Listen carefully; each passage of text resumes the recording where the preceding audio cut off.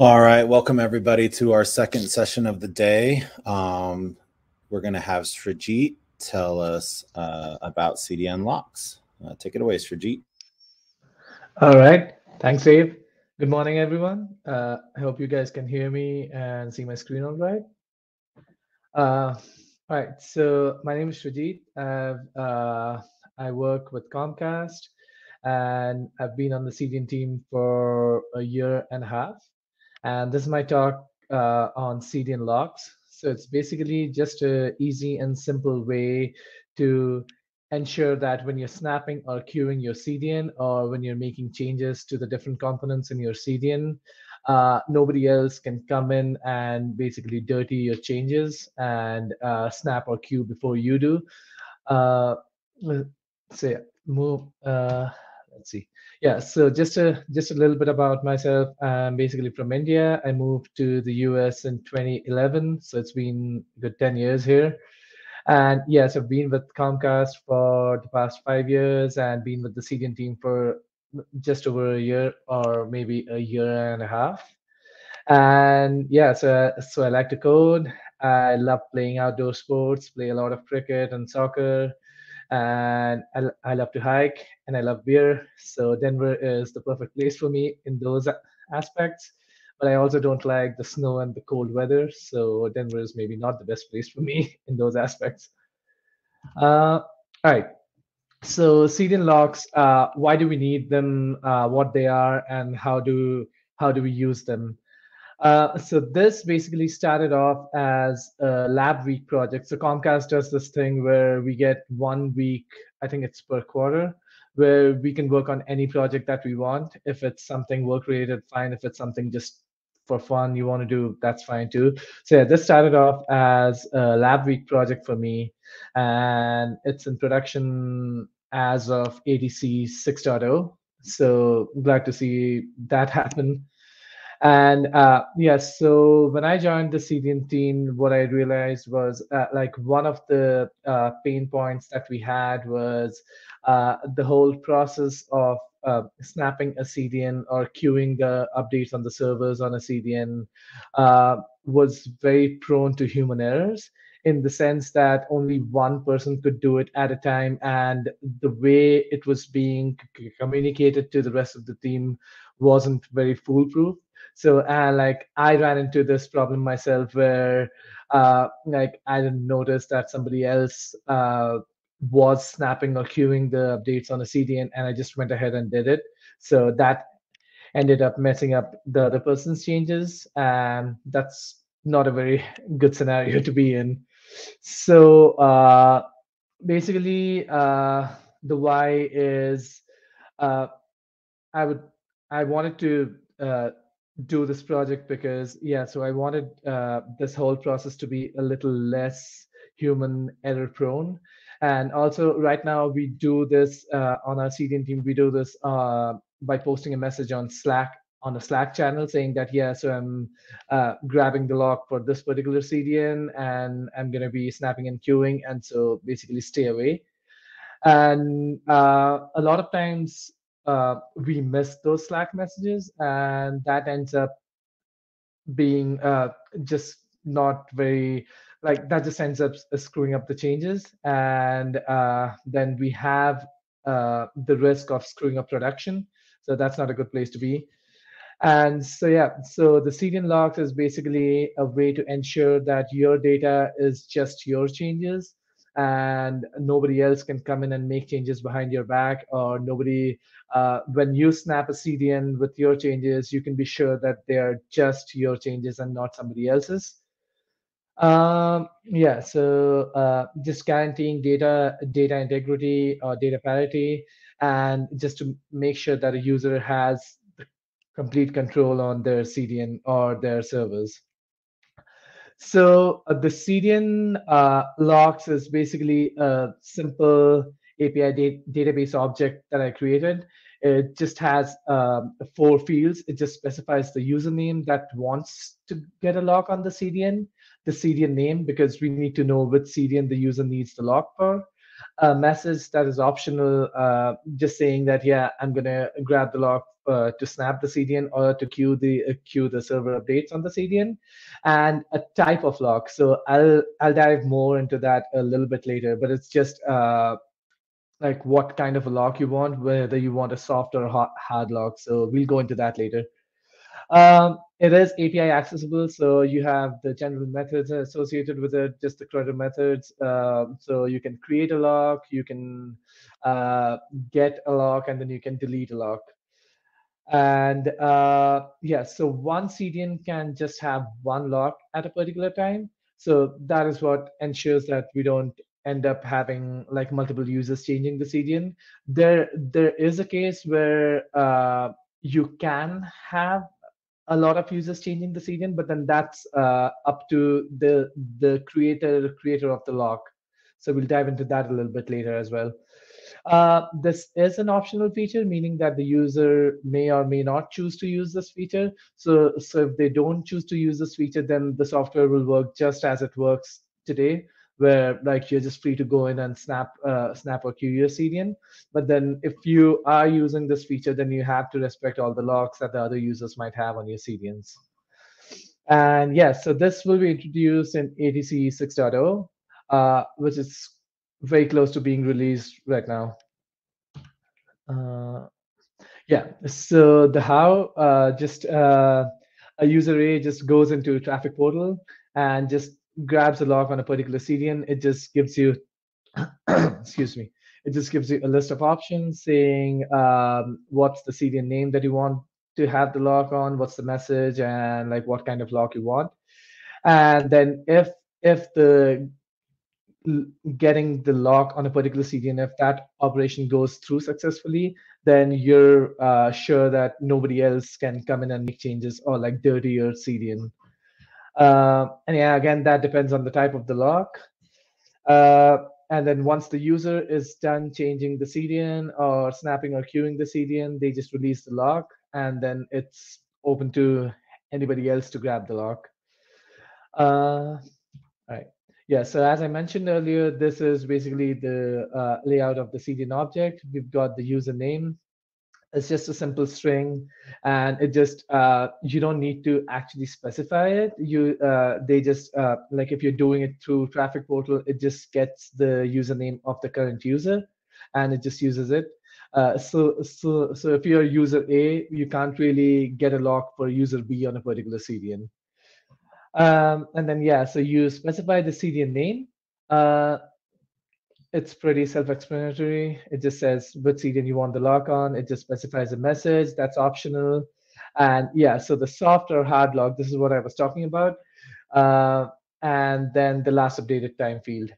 Uh, so the soft versus hard locks, this is just a shared versus a non-shared locks.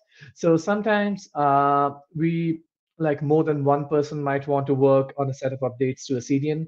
For example, if let's consider a scenario where all the delivery services in a CDN have certs that have expired. So you need to renew all those certs and say there are 100 TSS for that CDN. So you might want to sync up with your teammates and just kind of divide the work. Say like you take 20, I'll take 20, and we'll just take 5 of us, and then we'll just do 20 each, right? So in that case, you can make sure that you have a shared lock, which basically says that if you have a shared lock on a particular CDN, then a lot of people can make changes to the CDN, but then you will be the one who pulls the trigger on queuing or updating the servers, queuing or snapping the CDN.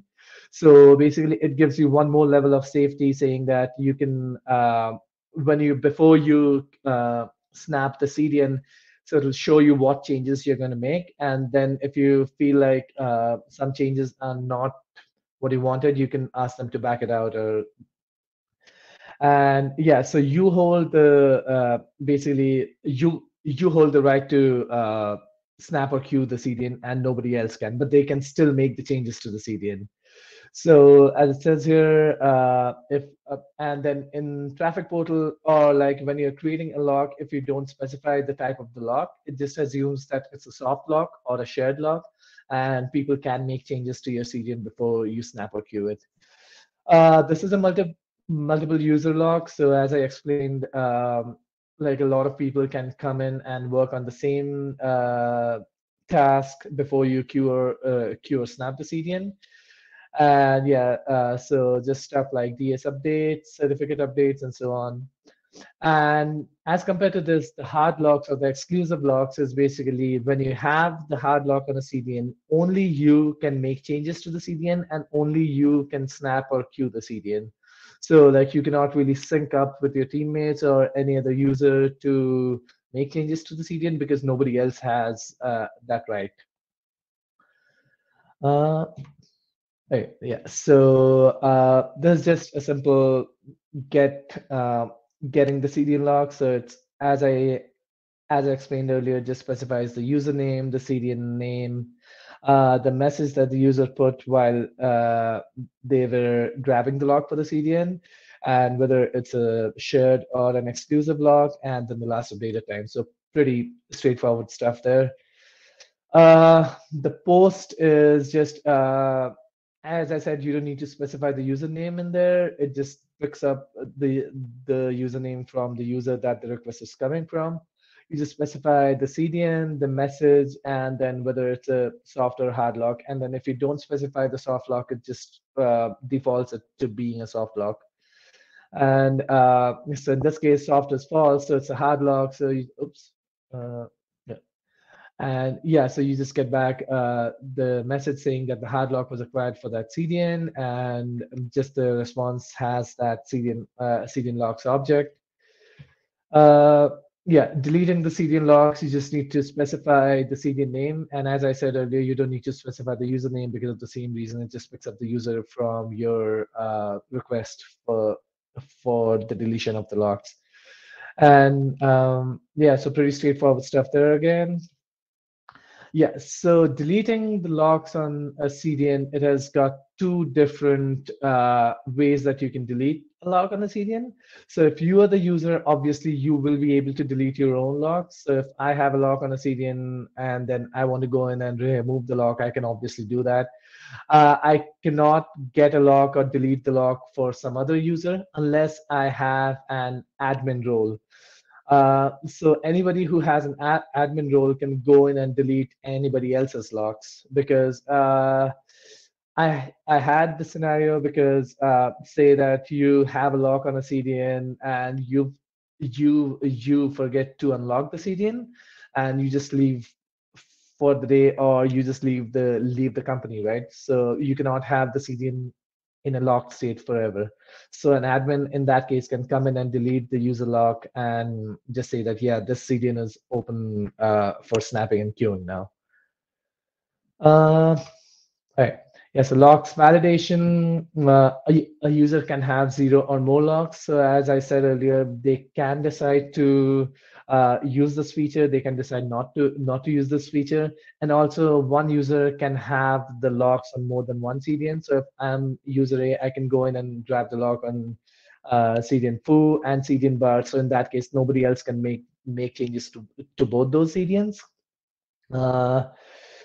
But per CDN, I can just have one lock, which kind of makes sense, right? Because you don't want somebody else to have the same lock as you on a particular CDN.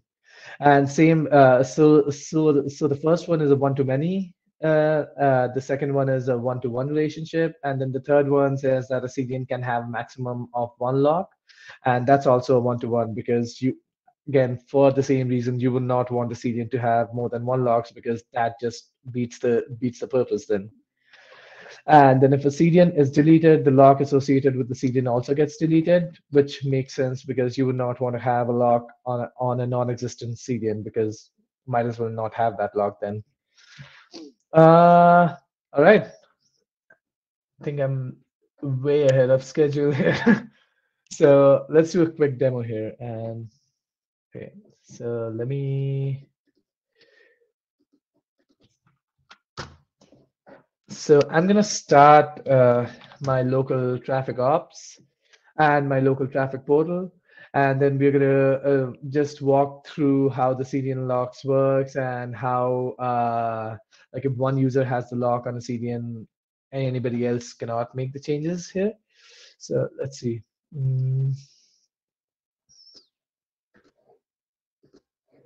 Okay, can you guys see my Chrome Chrome window? Yeah, but it's very small. Okay, here. Hold on. Give me 1 second here. Okay, there. 1 second.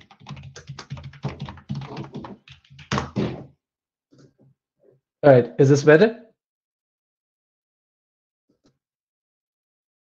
Yep. Okay, cool. So I'm gonna log in as a non-admin user first. So, all right. And right now, so if I go to the CDN right now, say the OTT CDN, and then if I decide to do a snapshot, since there's no locks right now, I can just go ahead and do this. So snapshot performed. So next, let's try to grab a lock on this. So you select this, here, let me show that to you once again.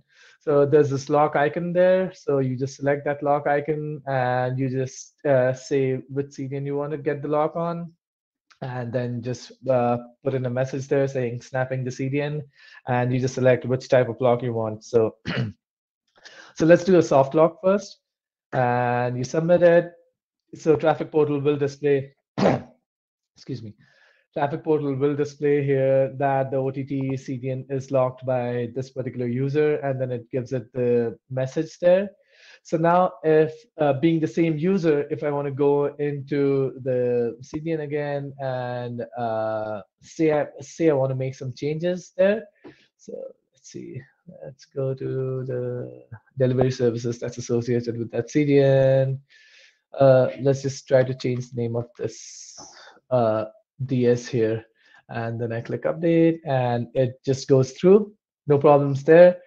And also if I want to go to the CDN, and then this the changing of the CDN, right, that spans a lot of different areas. So you can't change, so if you have a hard lock on a CDN, nobody else can change anything that's associated with the DS, a server, certificate, federation, anything like that. So anything that has a CDN relationship gets locked basically. So here I can change all the, let's go to the delivery services once again. And then if you want to go to, there's this manage servers. Then if I want to go here and say, I should be able to change the server there because I have the soft lock on the system. And then if I go back to the CDN and if I want to queue, if I want to perform the snapshot as the same user, then I can do it. If I want to queue updates on the CDN as the same user, then I can do it. So all's well here. Now, if I want to go, let me log out here and then log back in as the admin user. So now this user is not the same as my first user that I had there. So this displays that the OTT CDN is locked by some other user. But then if I still want to go and just remember that this is a soft lock here. So I can still make changes to the CDN, but I cannot queue or snap the CDN. So let's test that out. Where's the CDN? Yeah, so CDN over the top, and say I want to diff the CDN, or I want to snap the CDN. So I do this, and so it just gives me a message saying that user admin currently does not have the lock on the CDN OTT, so I can't perform the snapshot.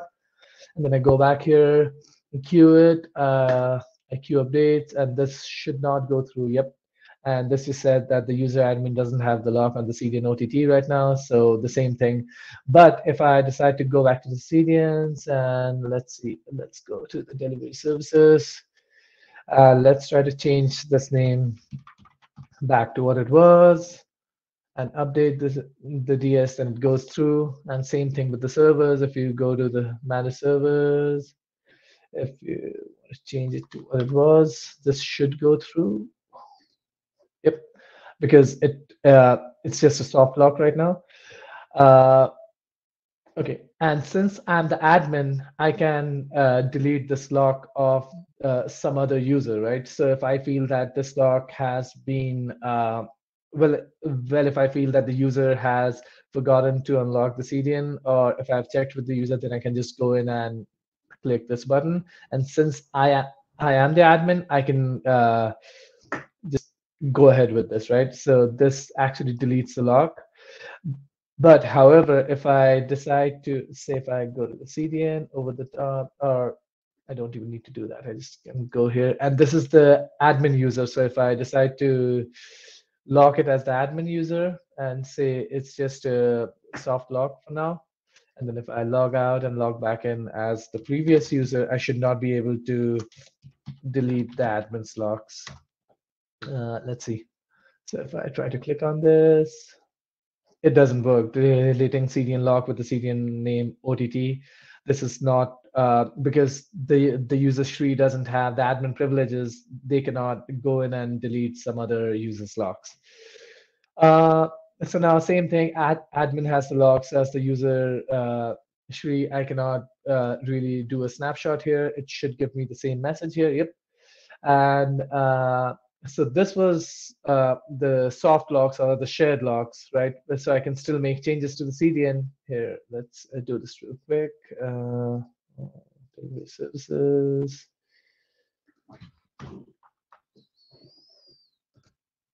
Yep, it goes through. And if I log out, admin, if I decide to delete the lock, it goes through. And then let me do a hard lock on the CDN now. I keep going to the snapshot page.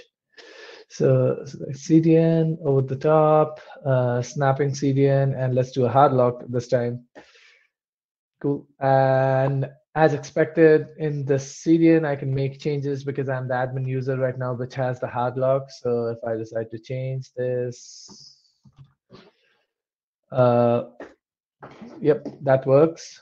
And then even if I want to do a snapshot of this one, and then the right page.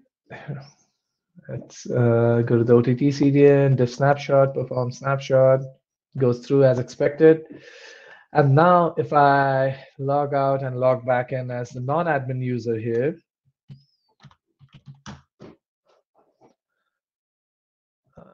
okay, CDN over the top, if I try to make any changes to the delivery service, it shouldn't let me do it. Yep, it says that the user admin currently has a hard lock on the over-the-top CDN. So yeah, let me go back to the slides here. Let's see. Okay, how am I doing on time? Okay. Yeah, so that's pretty much how the locks work in the CDN. So now we don't need to depend on a Slack channel to post to the entire group saying that, hey, I'm making changes, stay away. So I can just grab the lock, and then the some other user who wants to snap or queue the CDN notices that I have the lock and just says, okay, fine, I won't make my changes now. Or if it's a shared lock, they can still make the changes, but then just not snap or queue. Future work for the CDN locks, there is scope to add a time to live field where we say that this lock will be valid only for, say, I don't know, like 2 or 3 hours. And so even if the user forgets to delete the lock after those 2 to 3 hours, the system just go ahead and deletes it by itself. So that's a scope of future work. And then I'm happy to incorporate any other feedback that anybody else has on this or feels like will be a valuable feature for the CDN locks. As I said, this just started off as a lab week project, just as something fun and something that I wanted to do for a long time, and then it made it into ADC. So it's still in its very early phases, and so if there's more features that you guys want me to add into it, I'll be happy to do that in the future. All right. Any questions? Let me. There's the. I don't see any yet, Srijeet. Okay. I'm just trying to go back to the chat window here. I can't figure it. Hold on. Okay. All right. If there's no other question, this is just like I would just like to thank the entire CDN team at Comcast. Like I received some really valuable feedback from them, and I've been bugging them with a lot of PR reviews and blueprint reviews, and also I got a lot of good feedback from the whole ADC group in general. So thank you all for that, and special mention to Jeremy for all the traffic portal work that he did for this project. So thanks, Jeremy. Uh, and yeah, if you guys want to read through the blueprint, it's available in ADC repo here. Uh, and yeah, so I think that's about it. If nobody has any questions, I'll stop sharing.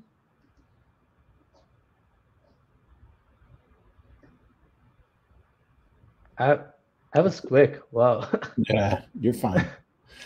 All right. Well, if anybody thinks of a question, you can always find us on the traffic dash control channel in the ASF Slack. Yeah, thanks, Srijeet. Yep. Thank you.